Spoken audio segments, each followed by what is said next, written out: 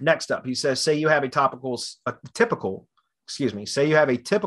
HVAC, non-client owned lead gen site with silo link juice flowing up through each top of silo page to the home page. That home branding page might have some location or general content relevance, so could be the highest ranking page on this website.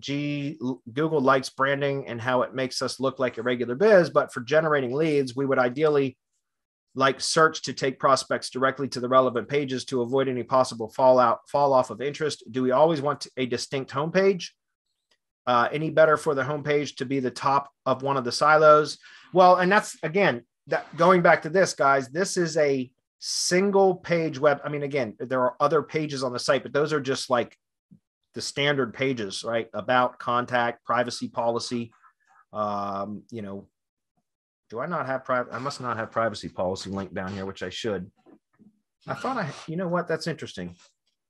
I know that I had it down here at one point. Anyways, I'll have to go back and add it.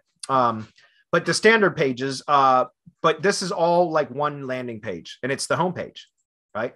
Originally, when I published this site, it was more the format that you're describing in your question, which was there was a homepage that just had very limited information. And then this was the services page.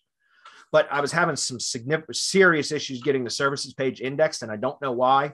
I feel like Google's broken right now. You hear a whole bunch about people saying they're having a hard time getting stuff indexed, and I experienced it for the first time in my career with this site right here. So I eliminated the homepage and made the service page the homepage. And I thought about it. I was like, in a single location website, you can do this. When you have multiple location website, you're going to have a homepage, which would be essentially just the brand page. And then each location would have its own landing page, right? But then what you'd want to do is each location for Google Business Profile, you would have the location landing page as the website URL or the appointment URL as I teach. And then, you know what I mean? So that, again, that would be where people would land from Google search and from Google Maps. They would go directly to that location landing page. Right.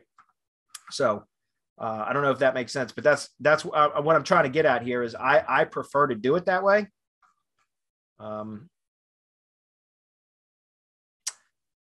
So, yeah, I mean, so let's see, any better for the homepage to be the top of one of those silos? Yeah. I mean, that's what I'm saying. If you can do it, if you can make the page look decent and everything else. And then you can also do some link sculpting, page rank sculpting, whatever, to where you can no follow certain links and things like that. I've done it on another site. I can't really show that here because it's not something I want to show publicly, but I've done that before where you even no follow navigation menu items and things like that, to where you can specifically direct like all the link flow as you're describing coming up from your siloed post, go up to the location landing page, and ultimately they bleed out to the homepage because you have an internal link somewhere, or they're bleeding through the navigation menu or sidebar links or footer links or whatever.